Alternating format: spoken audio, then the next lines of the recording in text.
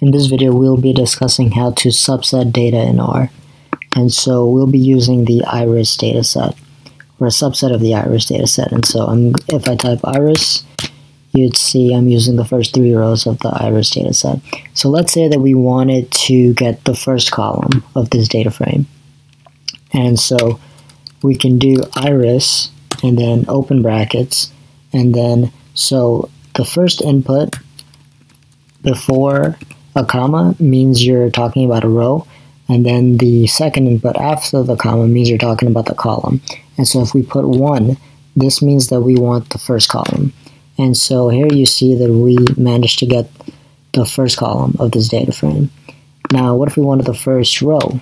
Then we'd simply type iris1, comma, and then if we run this, you see now we actually have the data from the first row of this data frame. And so another way to do this is by typing iris, $, and then here you see you have the column names to choose from. So let's say we want the third column, petal.length.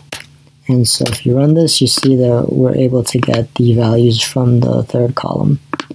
Now, let's say that we wanted to subset this data frame such that we are only looking at particular values. Let's say for the sepal length, let's say we only wanted to look at rows with a value of 5 or less. And so a way we can do that is by typing iris, and we'll subset the rows and such that we could type iris of petal length is less than 5. So I want to show you what this looks like. It's actually just a Boolean vector. So you see that it's false, true, true, because for the first column, it's true that it's false that 5.1 is less than 5, but it's true for the other 2 columns. And so if we go ahead and run this, you see that in fact gave us the rows that we wanted.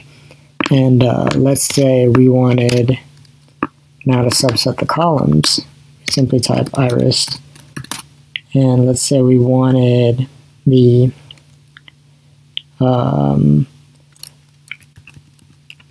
let's say we wanted petal length.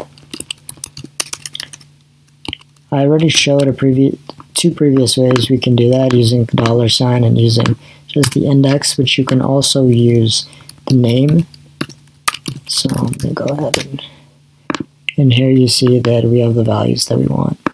And so this has been a video on how to subset data frames in R.